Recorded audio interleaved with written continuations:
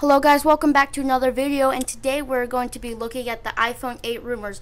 So as you guys know, all about the news about the HomePod leaks and everything, the iPhone 8 will be actually by Apple, and they actually have approved that September 12th. So mark that on your calendar, because that's when the new iPhone 8 will, that's when the launch event will happen.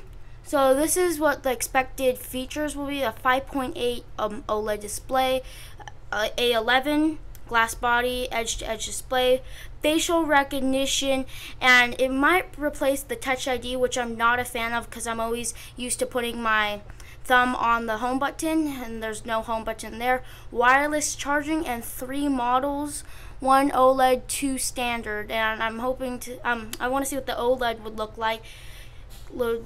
Let's see. Now that color, it's cool, but I'm not a really big fan of it. It's the blush gold.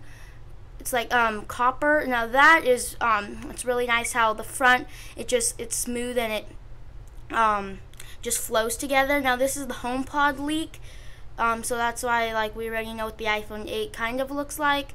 Oh, these are some cases. As you know, some phone companies are making cases already for the iPhone 8. Let's see, and then this is the press home to unlock. No home button though. Yeah, like this, how it just is smooth and it just flows together instead of that white bezel, like this. See, these are all the internals, and the camera is now not like the iPhone 7 Plus, except it's vertical now, not horizontal. That's a cool case, how it's just clear so you can actually see the glass. Now I'm more excited about this silver color because I know everybody's gonna be wanting the new color, the blush gold, or that or the black, the jet black, but I'm excited about this mostly because it looks nice, and the stainless steel around it it flows together really well. Let's see, so this is the 7, and I believe this is the 7 Plus, and then that's the 8. Just that body, 1-to-1 ratio, it just looks really nice. See, that's a case. This is a screen protector. I believe this is the OLED display. This is a leak, and I believe this is for wireless charging, like the pad. Let's see, and then that's the little connectors.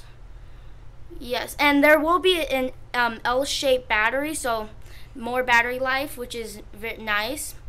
See, this is the whole new naming, and I'm excited about the 7S and 7S Plus because that is the more cheaper one, but it will it's rumored to also have the A11 chip, which is nice, so it'll be as fast as the iPhone, but the iPhone has that OLED display. Let's see, water resistance. Let's see, iPhone may feature an IP68 water resistance rating. That's better than the iPhone 7. No home button. And then this leak has just released where there's this little bar like the iPad, which is nice. And then there's also a line at the bottom where, because you'd use gestures instead of a home button, so you would just swipe up to go to home and the control center, which is nice. And it's very it's nice. I'm excited. Facial recognition, which I'm not too excited about because I like Touch ID, like I said, but let's see. I want to see how it would look. And then let's see, OLED display. Also the Apple Watch, I'm excited about the new one because it's rumored to have 4G LTE, which is now a standalone phone, so it's not reliable on the phone anymore. Let's see. Let's check out more rumors.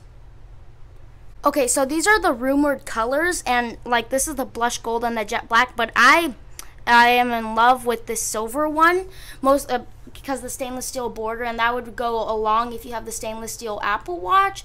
But out of all 3, I would choose this one, and I don't really mind the white bezel. Thank you guys so much for watching. Please don't forget to leave a like and subscribe. I'll see you next time.